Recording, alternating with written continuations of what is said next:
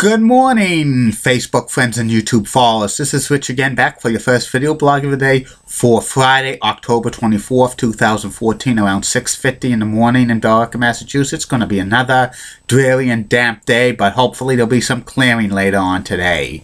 And the weekend's supposed to be nice and sunny, and it will be great to see the sunshine again. And next week, another round of Indian summer for this neck of the woods, highs over 70, which is great.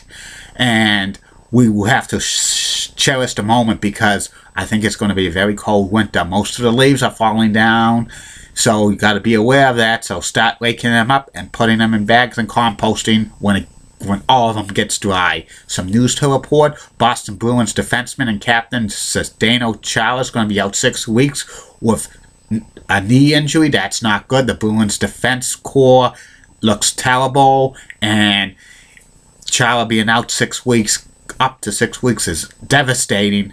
I think right now the Bruins look like they might be fighting for a playoff spot come March and April, but it's still early. There's a lot of things that could turn around. The Bruins could go on a major winning streak.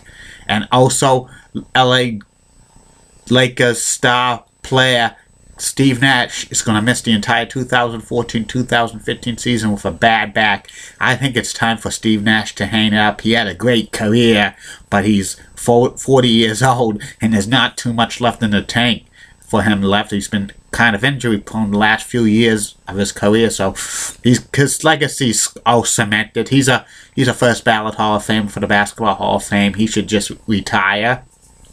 And also, Game 3 of the World Series tonight. The Kansas City Royals, San Francisco Giants, is going to be at AT&T Ballpark.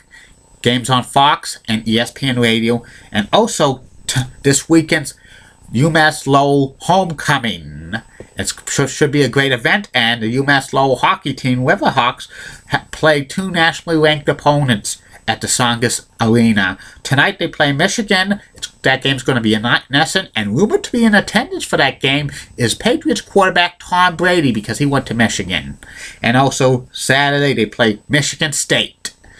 And that's about it on the news. My first subject of the day is my continuation series of the top 10 greatest everything and anything. My top 10 list today, I've reached the top 10 greatest Boston TV meteorologists or weatherman of all time. Boston has had some of the great weather forecasters on television throughout the years. Some of them are amazing and stuff like that. And here's the top 10 of them of all time. Number 10 on the all-time list of greatest Boston TV weathermen of all time: Bob Copeland. Bob worked for WBZ and WCVV Channel 5 for many years, for over 30 years. Great weather forecaster. He was the chief meteorologist back in the 70s for WCVV TV5. He's now retired and is an artist. He comes in at number 10. Number 9 on the all-time list of greatest Boston TV weatherman of all time: Todd Gross. Todd worked for WHDH TV Channel 7 for about 22 years. He was very fascinated about snow. He was a big-time snow fan. In fact, during the summer, he would make snow for his backyard for his kids. Pretty amazing. He became the chief meteorologist for WHDH TV 7 when Harvey Leonard left, and he was the chief until the end of 2005. He since moved on to work in Springfield, and now he works in Utah on television. He comes in at number 9. Number 8 on the all-time list of greatest Boston TV weatherman of all time: Mike Walkham. Mike was the chief meteorologist for WLVI TV 56 for about 13 years. He was real popular. He had some weather facts on like his forecast for WLVI. He moved over to WCVV Channel 5 in 2007, and he's still the weekend meteorologist, and he might be chief meteorologist of Channel 5 when Harvey Leonard decides to call it a career. He comes in at number 8. Number 7 on the all-time list of greatest Boston TV weathermen of all time: Tim Kelly, NECN. Tim's been with NECN since 1992, since its inception. Before, he worked for in Providence and Manchester, New Hampshire. He's a very great weather forecaster. He was the chief meteorologist for NECN for years. Now he's does the weekend, but I still love his weather forecast. He's probably great. I'm surprised a major television station in Boston never got his services like Channel 4, 5, 7, or 25 during the years. Number 6 on the all-time list of greatest Boston TV weatherman of all time, Bruce Schwegler. Bruce was the longtime chief meteorologist for WBZ TV. He worked from them from 1968 through 2001. Very great weather forecaster.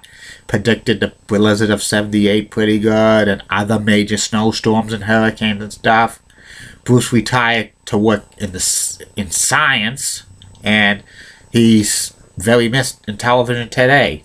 Number 5 on the all-time list of greatest Boston TV weatherman of all time, Al Capellion, who's the longtime weather forecaster for WBIN TV in Derry, New Hampshire, which used to be WNDS and WZMY. Even though it's a New Hampshire station, it's still considered Boston market, part of the Boston market, and Al's weather forecasts are very amazing. He has a very great personality. So good evening, and he's